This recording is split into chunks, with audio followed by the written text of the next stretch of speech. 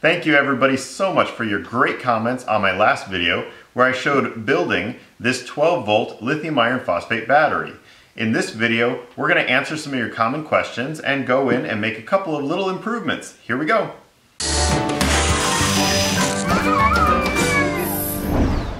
Hi everybody, I'm David and welcome to my channel where I like to DIY projects that are renewable energy and energy efficiency. This video is a follow-up to the build of this 12 volt battery.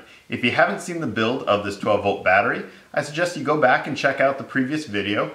I go into a lot of detail on exactly how I built it and put all the cells together.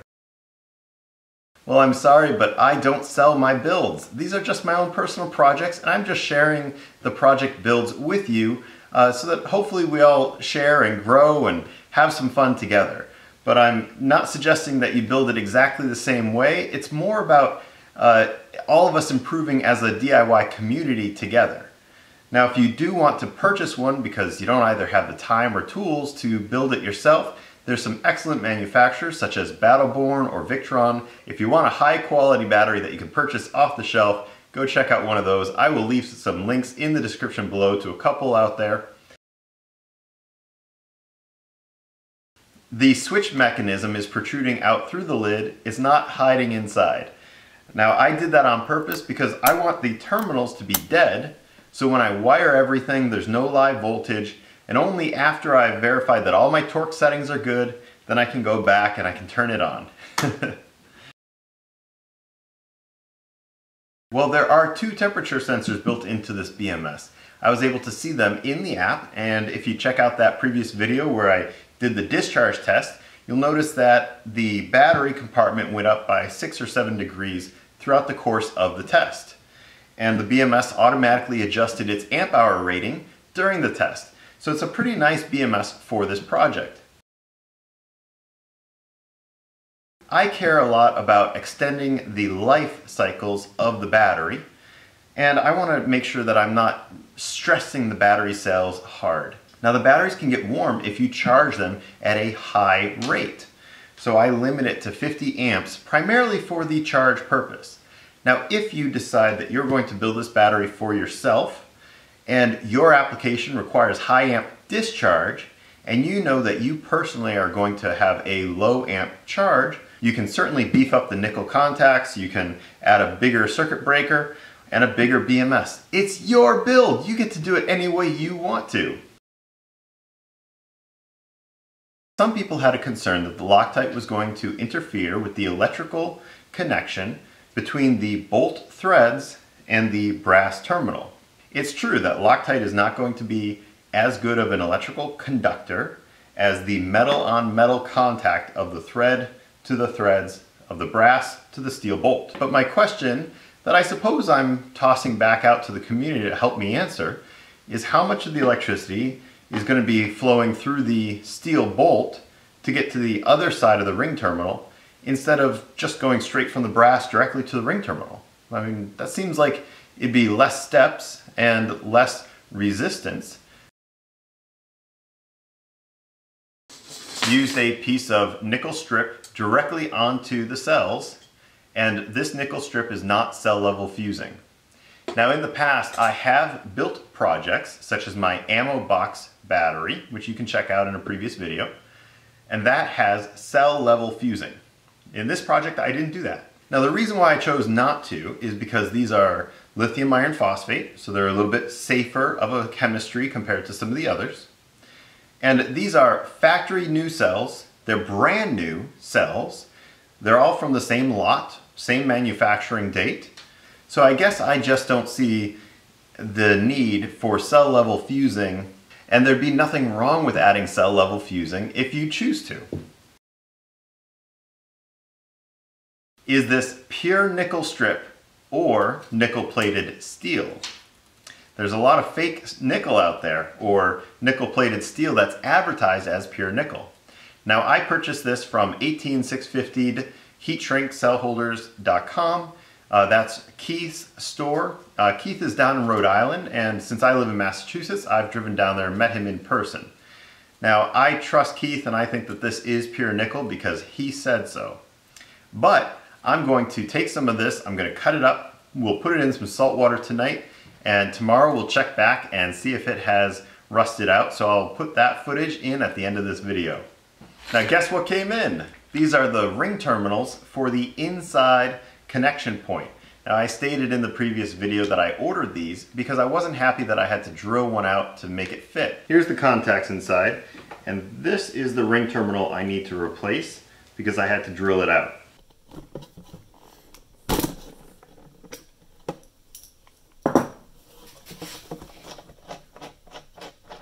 When we look inside here, this is the brass terminal, and here's the crimped connection that I had to drill out to make that connection work.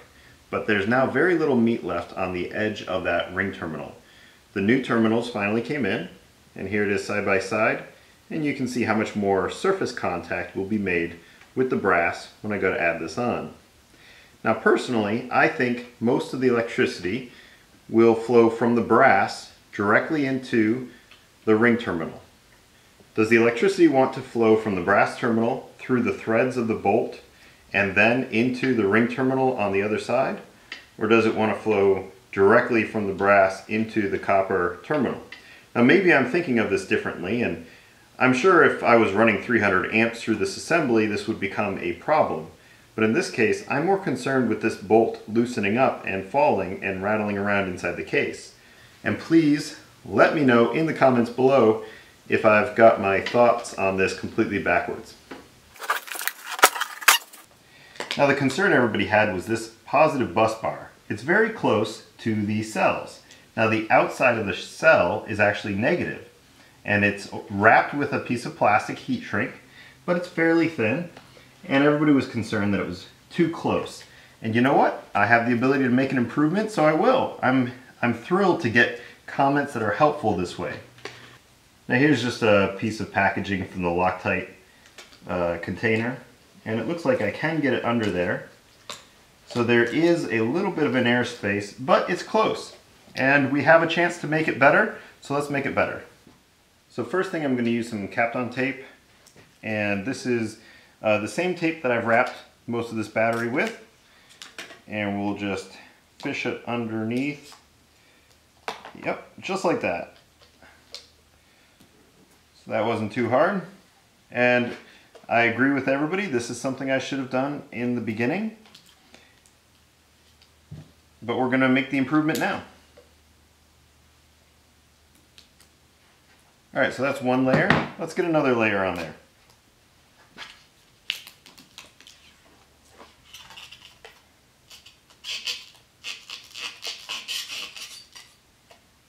Now if anybody's wondering why I'm not just pulling this straight up in the air, it's because I don't want to stress the nickel back and forth, back and forth.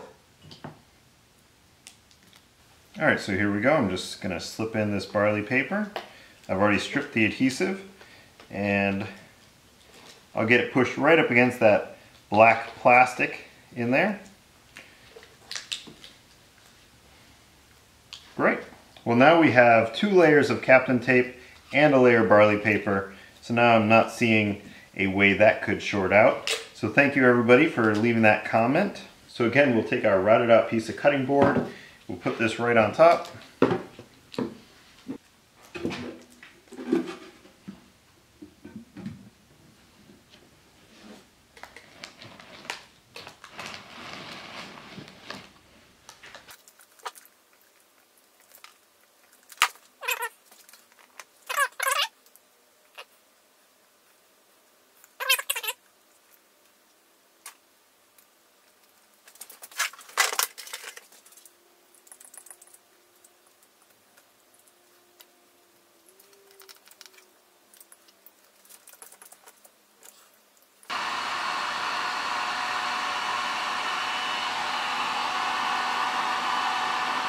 Now I've got some thread lock on there.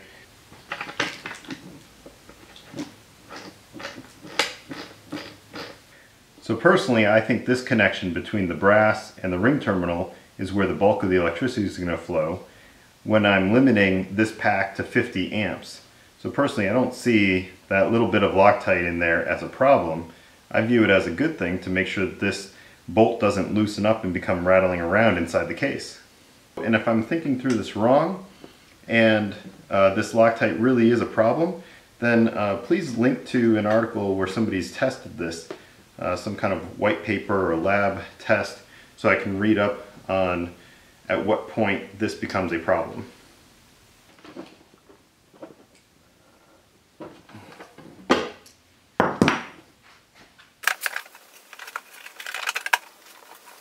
The last question that I received that I'd like to address in this video is, does the BMS have a low temperature cutoff? Now, I'm not sure why I receive this question so often, because my garage is a heated garage. But if your application calls for having this in an unconditioned space, and it's in the winter, and you're charging it during the winter, then yes, a low temperature cutoff might be an important thing to you. Now, I would advocate that you have controls in place to have this battery or any battery inside a heated enclosure if it's going to be in a cold environment. I think that is more important than whether or not the BMS has a low temperature cutoff. For example, I will leave a link in the description below to my friend Bill's project. Bill built his own battery box that is heated automatically, keeps his batteries at 50 degrees Fahrenheit all winter long, and he is in the cold Vermont winters where it quite often gets to negative 30 degrees Fahrenheit up there. Now that's cold. Well, here's a piece of the nickel strip that I use for the battery, and the question is it pure nickel or is it nickel plated steel? So steel would rust. So let's try to scratch this up a bit. I don't know if this is the correct process. Please let me know in the comments below how this is supposed to be done.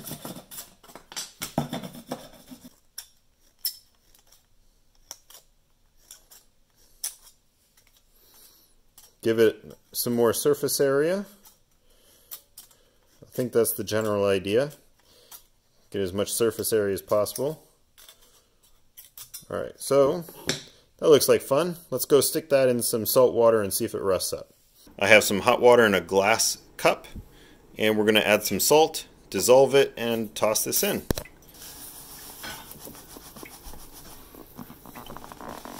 I don't know how much salt we're supposed to use, but I'm guessing that's enough.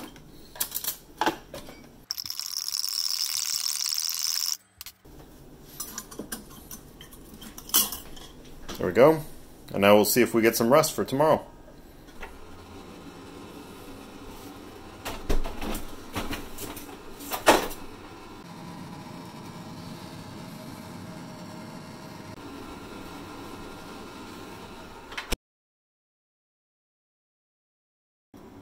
And it is actually 0.1 degrees Fahrenheit or negative 17.6 degrees Celsius. Oh, look at that. Look at the frost buildup on it. Alright, well, let's get this to the garage. And after 24 hours of sitting on the windowsill, let's look at the nickel. Well, I don't see any. We're looking for some rust, right? I don't see any rust in there.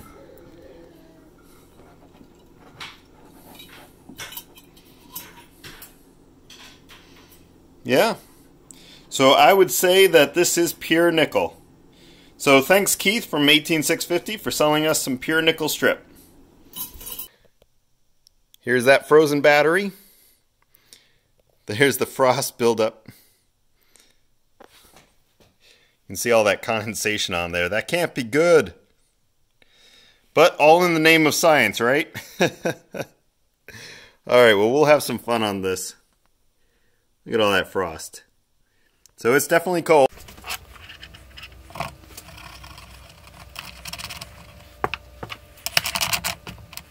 The circuit breaker is currently off, and we've got the power supply and ISDT hooked up. I just turned on this cell phone so that we could see the app.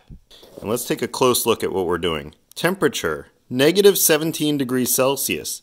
There's two temperature sensors inside the case. So let's go ahead and turn the circuit breaker on. There we go. Should be on position. Yep. So that's on.